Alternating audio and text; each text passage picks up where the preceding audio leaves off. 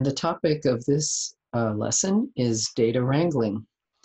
In case you arrived at this video without going through our website, I just wanted to mention that you can find the beginning of the course and other information by going to vanderbilt.lt/codegraph, and that will help you to navigate your way to this video from the previous videos in the series.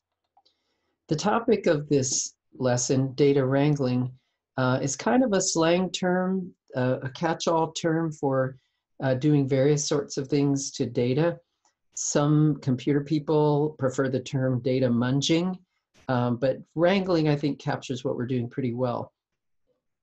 Data wrangling involves a lot of different things: cleaning your data, reformatting strings, summarizing sets of numbers, changing the way the data are organized in tables.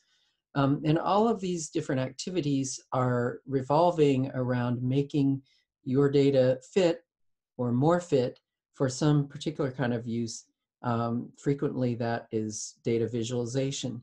So data wrangling is actually a really huge subject. We're only going to be touching the surface in this lesson. And if you've been following along in the Python for Data Analysis book, which is the sort of the go-to book on pandas, this is a topic that is covered in 3 whole chapters, chapters 5, 7, and 8.